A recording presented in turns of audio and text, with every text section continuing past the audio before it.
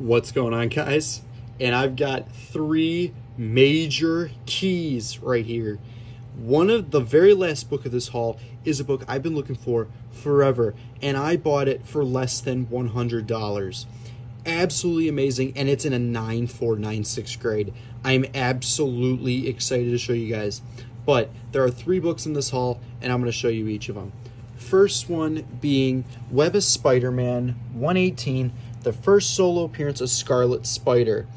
Priced at $20. That is worth way more than $100.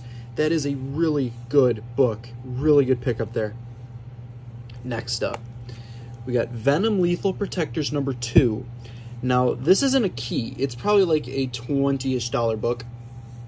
It is signed by the artist.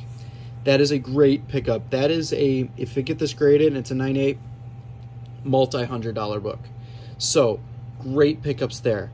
But this book right here is a book I've been looking for a very long time. It's always priced at $150, $200, and I got it for $90.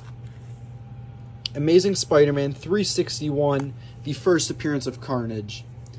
Absolute great book, a holy grail of my collection. This is one of the big books I own. I am so excited to own this book. I've been looking for this book forever. I bring it up all the time I go to the comic book store. He never has it. He had two. He had one graded as 9.8. It was priced at $600. That is a dream.